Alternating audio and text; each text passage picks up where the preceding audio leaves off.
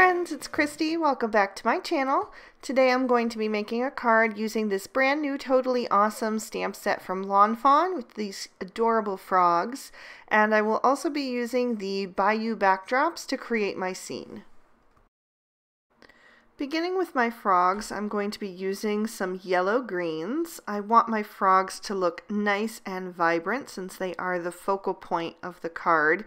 And then I'll be using some more muted colors for most of the rest of the images. So for the frogs, I'm using YG01, YG03, and YG05.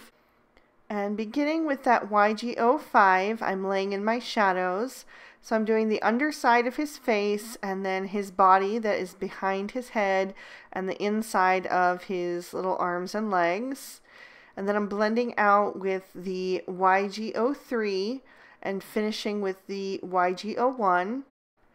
Now at this point I realized that I wasn't getting quite the contrast that I was going for, so I did bring in the YG07 and added that to my shadows and then just blended that out with the YG05 once again. I use that YG07 to color in the little spots on the larger frog's back, and then I use those same 4 shades to color in the littler frog as well. I'm just shading on the outside edge of his body, darkest to lightest once again, and I will save the center of his face and his tummy for that YG01 just to have a little bit of a highlight. He's real quick and easy to color since he's so small. For the lily pads, I'm using G21, G24, and G28. And starting with that G28, I'm going to do a bit of a shadow towards the front, especially since there are going to be, well, the one frog will be jumping from one lily pad to the other, and the little frog will be sitting on the little lily pad, so there would be a shadow cast if the sun was a little bit behind them. So I'm shading with the dark on the front, and then I'm going to blend out with that G24. Now there is quite a bit of difference between that G24 and the G28, so I do have to go work at it just a bit and scrub back and forth with my marker to really get that harsh edge to dissolve a little bit. And once I have that softened, then I will come in with the G21 to finish all 3 of those off. And the G21 and the G24 are really close together, so they don't take any effort to blend at all.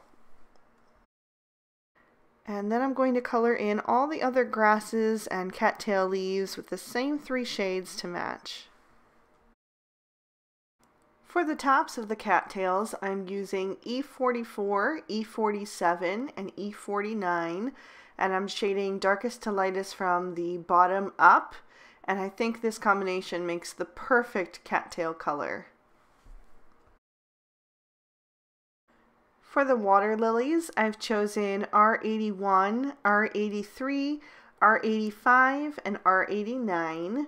And I'm going to color them mostly with the lighter 3 shades and just have a tiny bit of accent with that R89. So I'm starting as if the R85 is actually my darkest and shading that way.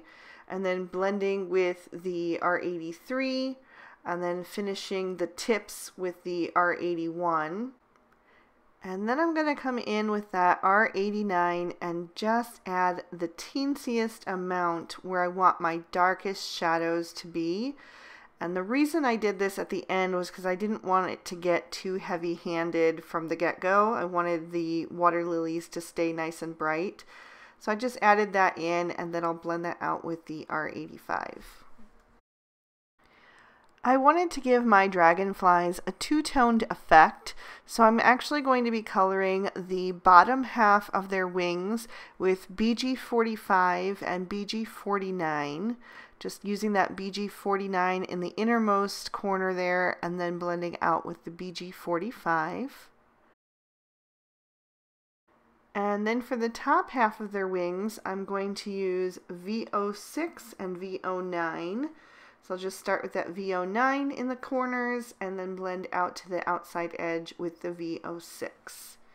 And that is going to complete our coloring, so I'll just trim these out with the matching dies. So here are the pieces for my background. I used the Lawn Fawn Simple Stitch Hillside Borders for the water and the Bayou backdrops for the frame. And then I just have a plain light blue piece for the sky. But before I put that together, I need to stamp my sentiment. So I'm going to take the water and put that in my MISTI. And I'll be stamping my sentiment in some Lawn Fawn Peacock ink. And it's going to say, "Have a happy birthday." And I'll stamp that down twice to get a nice impression. While I have my MISTI out, I'm going to stamp the inside of my card as well. I'm using jalapeno ink to stamp another one of the frogs, a fly, and the sentiment that says, "You're totally awesome." Great sentiments in this set. I've lined up all the elements of my background so that I can take this slide on over semicircles die and tape that into place right where I want it and run that through my Cuttlebug for our slider mechanism. Then I added 2 layers of foam tape to the back of my panel, making sure to keep it far away from that slider mechanism just so there won't be any issues with having that penny stick. I also ran a bit of a powder tool around that slider channel and around the penny mechanism. And that's just to make sure that it doesn't get caught up on anything and slides really smoothly once it's all put together. Then I can go ahead and insert my penny mechanism. It was a little bit tricky to squeeze in there since this is really nice and thick cardstock, but once I had it in there, it was good to go. So now I'm ready to adhere that to my card base. I'm just going to make sure that it is the front side of the card before I get it all put together. And then I'll peel off those release papers from the foam tape and line that up straight and press that down into place. Then I'll take a little liquid glue and add that to the card base that's showing through. And then I'll grab the little piece that was remaining from the semicircle die cut and just go ahead and set that down into place.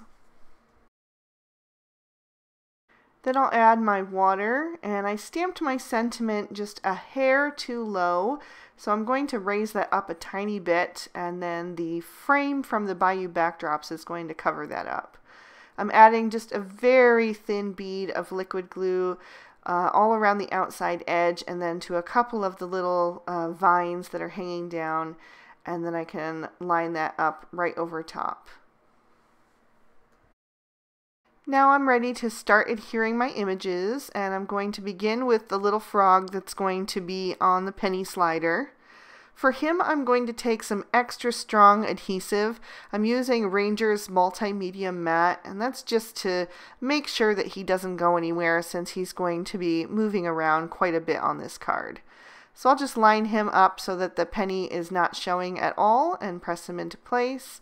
And then I'm going to add a lily pad right underneath him. And I'll add another to the far left of the card so that he can be jumping back and forth. And I'm just tucking both of those under the edge of the frame. The third lily pad I'm going to add over on the right side, and the little frog is going to sit on that. And then I'll tuck a large and a small cattail on either side of the card behind the large lily pads. And I'm just making sure as I adhere everything down not to block any part of that channel so that our little frog is able to jump freely. I'll tuck one of these grasses behind the water at the pond's edge. And I wasn't sure yet where I wanted the other one, so I moved on to my water lilies. I'm adding the larger 2 of those onto the largest lily pads. And since the frog is already blocking the smaller one, I'm going to add the third water lily floating on top of the water, as they do. And then I thought I would tuck that other piece of grass behind that just to give it a little bit more to ground it. The dragonflies are so small, I find the easiest thing to do is just add a dab of glue where I want them to go and set the image down right over top. So I added 1 kind of skimming across the water and then 2 up in the hanging vines. For a final embellishment, I added a little bit of crystal stickles here and there as just an accent on the card. This could have also been a masculine card, probably without the glitter, but I just couldn't resist. Those dragonflies I knew would look so pretty with a little bit of sparkle on their wings. So I added a bit to them and also to the water lilies, just to the inside petals, and also to the outer edges of the cattails. And I forgot to do the little water lily, so I had to come back and do that. But overall, I think the card turned out super cute and I was really pleased with it. So I'm going to lift that up to the camera now that the penny slider glue has had a little bit of time to dry and show you that frog in action. Totally looks like they are playing Leapfrog. And there's another peek at the inside as well. And even though he's not really touching any of that stickles, I'm just going to slide him over to a safe place until all of that has dried. I hope you guys enjoyed today's video. If you did, please be sure to give it a big thumbs up and subscribe to my channel if you haven't done that already. You can also hit the notification bell if you want to be sure that my videos always end up in your feed. Here's 2 past videos that I thought you guys might enjoy. Hopefully those will tide you over until the next one. Until then, I hope you all have an amazing day. Bye-bye.